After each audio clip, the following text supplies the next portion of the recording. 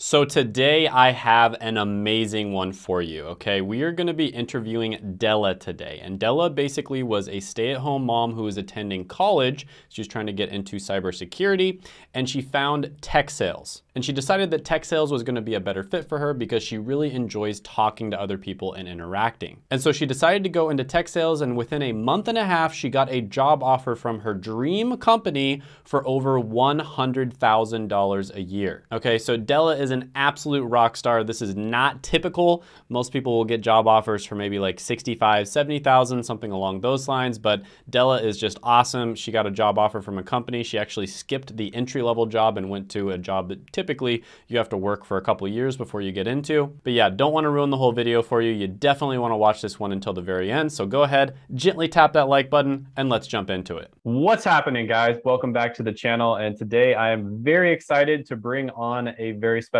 guest, Della. Thank you so much for coming on the channel, Della. Hi, Shane. I'm very happy to be here. Thank you for inviting me. So Della is probably one of the most interesting guests I'm going to have on the channel. She has a super cool story, and we're going to get into it. But she was basically able to go from no experience to landing a job in tech sales in about 1 month or so. I forgot the exact time period. I'll ask her on that. And she was able to make over 6 figures in 1 month. So we're going to get into this. But before we get into that, Della, if you could just give me a little bit of a background and kind of just a brief introduction about yourself.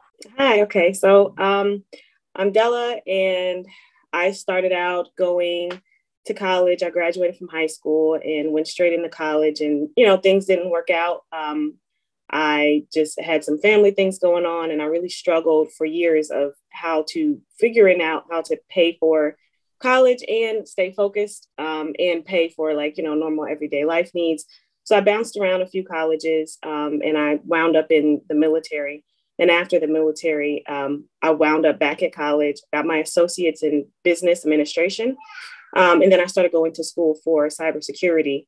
While in school, I realized that, that long troll of college was good, and it was something I could benefit from, but I felt like there were better options out there. And I stumbled upon course careers, and I was able to pivot into a tech sales career. So I was able to combine, some earlier experience in sales with some of the knowledge that I gained while in school for cybersecurity, and merge those two worlds and find the beautiful career of tech sales. Got it. So I kind of wanted to talk a little bit more about the college thing. You mentioned this before the interview as well. So you actually went to 4 different colleges before you kind of stumbled upon tech sales. And when you found tech sales, you were in the process of going to college. I believe you told me you were going to get your cybersecurity degree. And then you basically realize, like, this is the career for me. You're kind of a type of person where you like remote jobs. That's what you told me. But at the same time, you also like talking to other people. So it was almost like a combination of introvert, extrovert sort of thing there. So you like talking to other people, but at the same time, you like remote jobs where you get to work from home. And that's exactly what tech sales provides, right? So can you kind of speak on that a little bit? Yeah. So as far as the college goes, I did go to 4 different colleges, including my current college. I was that student that constantly changed their major, that didn't really know exactly what they wanted to do. I grew up in a household where I didn't necessarily have 2 parents living with me. I didn't have a lot of the advantages. So I didn't just come from that background where, I just didn't know what I want to do. I didn't really know what options were actually out there. I wasn't really exposed to a lot of professions growing up. So, we were very big on education. I was raised by my great grandmother, who was born in the 30s. And so she valued education. She didn't necessarily have the same opportunity that I had. So she was very adamant about the importance of education. And I do agree that education is very important.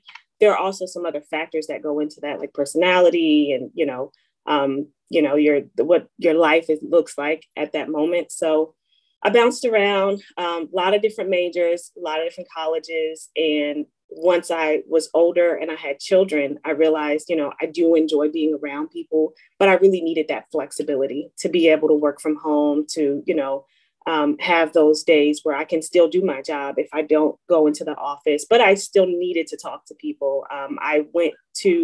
While at Drexel, I was doing online studies. So while I was there, I noticed, it was during COVID, everyone was at home, everyone was remote. So I realized, while it's good to be home, I still need to be able to talk to people. So I was able to find, the best of both worlds. And I'm really happy about that. Absolutely. And you know what? I totally agree with you and your grandma on the statement that education is important. I think it might be one of the most important things for a country. Education is incredibly important. Where I tend to disagree with a lot of opinions out there is where education is synonymous with university, where like some people think that education and university are the same thing.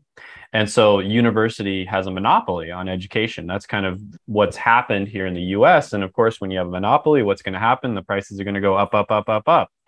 And that's exactly what's happened here in the US. A lot of other countries don't have this issue. And in many cases, especially in the modern age with modern technology, and especially after COVID happened and everything went remote, there's just a ton of better ways of getting into careers. And so this is kind of something that you stumbled upon, which was course careers. And let me know kind of how you found it. So once I had this epiphany that, hey, you know what, maybe I should look and see if this thing that I'm thinking of is real, I started looking around because I wanted to merge tech and sales. So I didn't even know if it was an actual career at the time. I started looking on everywhere, YouTube, TikTok, wherever I could look. And then I just realized that, I found the term, SDR. So then I typed that into Indeed to see if, hey, maybe I can just apply and see if my skills transfer over. And I actually found an ad for course careers on Indeed. And the thing that stood out to me was the connections that Troy gave you, the fact that he walked with you, through your interview process. He was going to stay and have weekly meetings with you. And that was something that was unique to course careers. I, to my knowledge, don't know of any other online course or, even just apprenticeship where they literally, help you every step of the way and they don't let go. And I still communicate with Troy regularly. So it's something that you get a long-term relationship with someone who has been in the field for years and is, was a great account executive. And, that's what really stood out with course careers.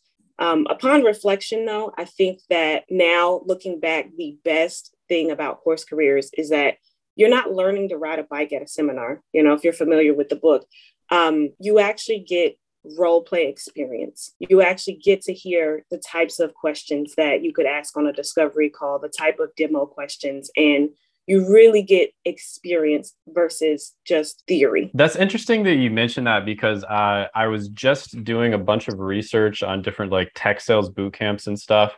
And Troy had sort of told me about tech sales boot camps, but I hadn't really paid too much attention to them.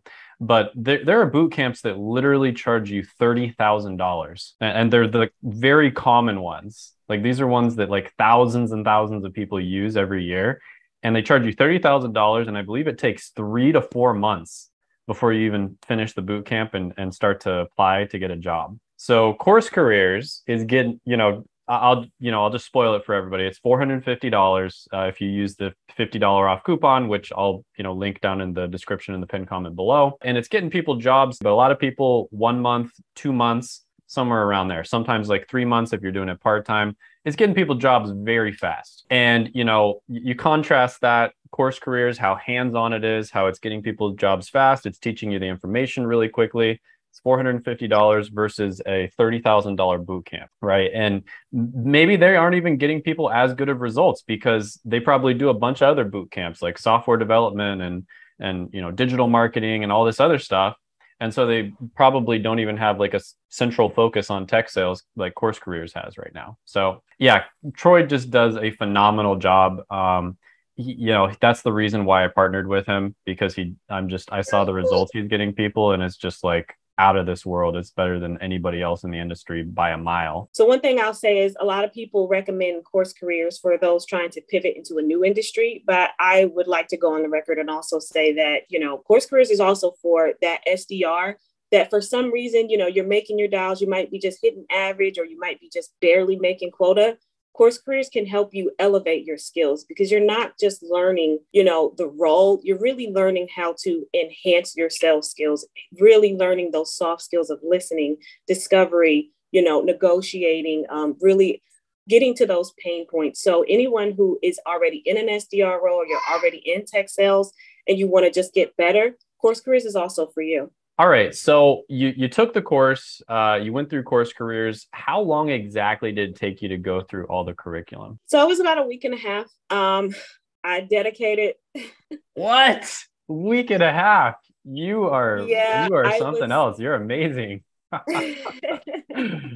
Wow. So what I'll say is I like to preface it with this. I used to be that person that couldn't finish anything. Like I said, I would bounce around majors. I couldn't finish college. And at the start of 2022, this year, I read Napoleon Hill's Think and Grow Rich. And I got the condensed version and I would read it every single day. And it really taught me how to build up that muscle and strengthen my will and really like see the thing that you want and don't stop until you get it, you know? That's awesome. You got through it in about a week and a half, and then you started getting interviews. So from the time you started Course Careers to the time you got your first job offer, how long was that approximately? I believe it was a month and a half, just because there was the company I work for now, or the organization I work for now, I really, really wanted to work for. It was like, I'd have panic attacks just thinking about it, like, oh God, I was so excited because they were in that cybersecurity field,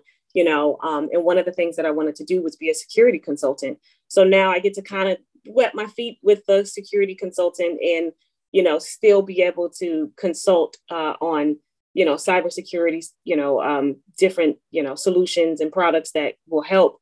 So it took me about a month and a half. I spaced my interview out and I would make sure to meet with Troy prior to going into the next step of the interview. And he, would help coach me and say, hey, here's what you need to say. This is how you need to, present yourself and, really give me those things that I wouldn't have gotten anywhere else. Got you. And I think I remember, because I watched your interview with Troy. I think I remember they actually reached out to you. Is that correct? So your dream company, when they found out that you were going through Course Careers, because they're partnered with Course Careers, was it the vice president of sales actually reached out to you? Yeah, it was the VP of SMB sales. He reached out, and then even prior to that, the internship manager reached out. So I definitely, yeah. Wow. I definitely got their radar. But I will say it was one of those situations where I knew that was a company I worked for. And one thing that Troy definitely encourages is heavy LinkedIn presence. So I said, hey, it only makes sense that if I'm going to have a heavy LinkedIn presence, I want to be in their face.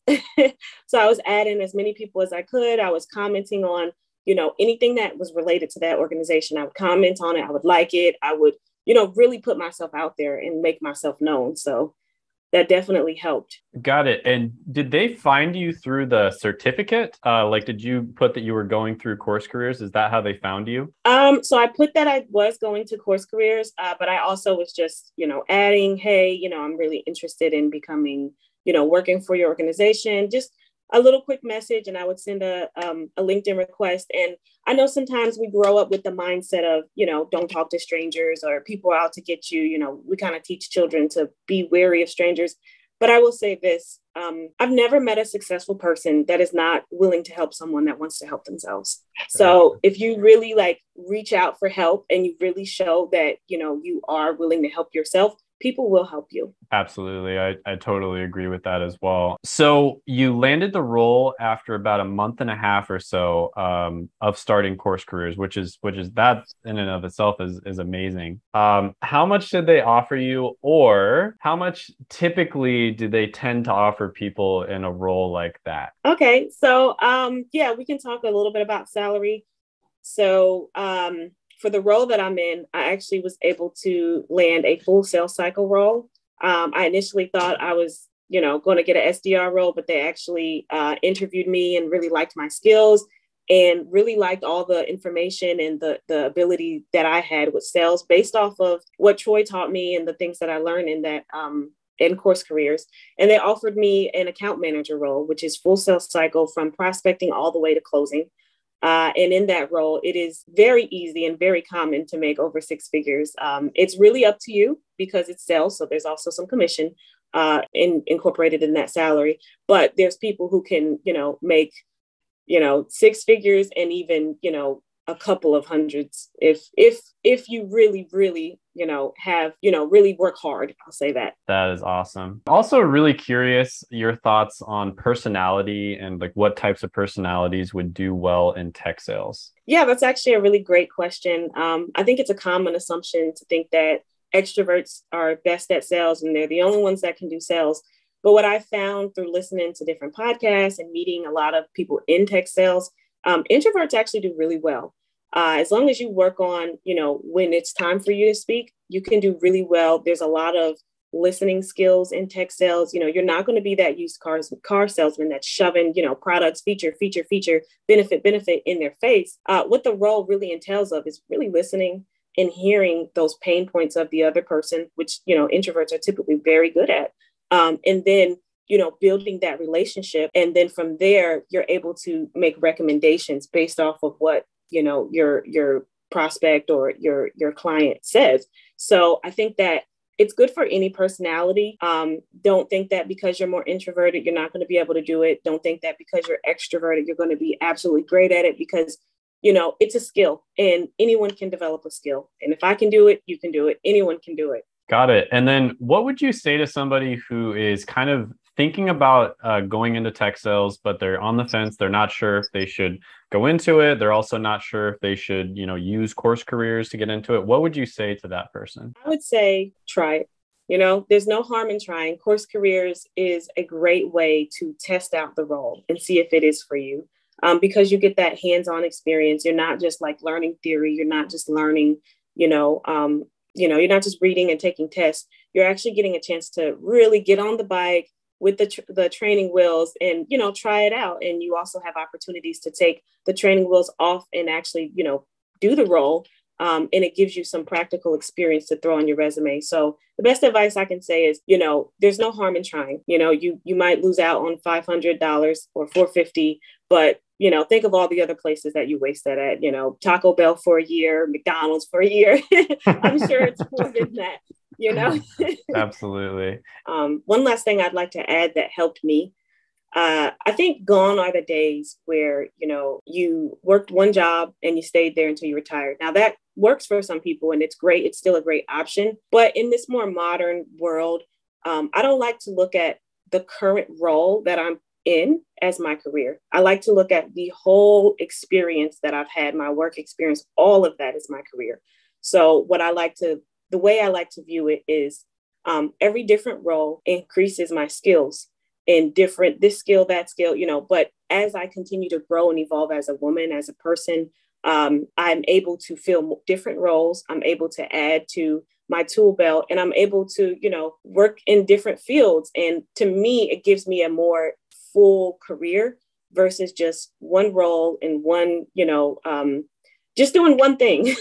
I don't know. I like some novelty. I like switching it up. I like adding things. And one thing I like to add is, when you approach it from that standpoint of, hey, you have to pick one thing and that's the only thing you can do forever, it makes the decision really big and really large. And maybe you're not going to be in tech sales forever, but in this moment, while it works for your situation and while it works for you, go for it and plunge and take the deep dive and get the full experience. And then maybe later on, something else might come up, a better opportunity or something that might fit you later on down the road. And you can try that too. And then another thing I always like to mention is I actually heard this from Tim Ferriss, and I just thought it was brilliant. And that is learn skills where you win, even if you lose, right? And so what does that mean exactly? That means there's certain skills out there that are so valuable that they're going to come in handy pretty much no matter what direction you go in life. Sales is definitely one of those skills. Marketing is another one. Operations, customer service is actually great too. Content creation is another one, very scalable.